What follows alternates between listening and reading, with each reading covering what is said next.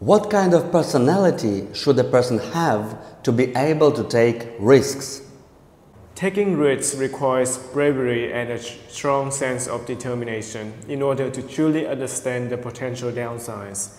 Individuals must be willing to assess the situation carefully and make informed decisions. Furthermore, a belief in oneself is crucial in order to have the confidence to take a risk and see through the end. Will a lot of adventures expand your horizons? Undoubtedly, traveling to new places will broaden my horizons as I will have the opportunity to witness and experience things that are not possible in my hometown. Additionally, meeting new people and listening to their stories will give me valuable insights and help me learn a great deal about different cultures, traditions, and ways of life. This knowledge and experience can immensely benefit my personal growth and enhance the quality of my life.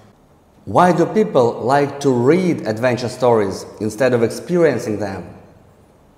Many individuals find it more convenient to read about stories on the internet rather than experiencing them firsthand. This may be due to the lack of financial resources or time constraints.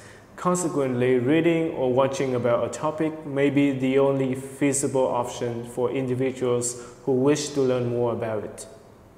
This is the end of the speaking test. Thank you. Good luck and goodbye.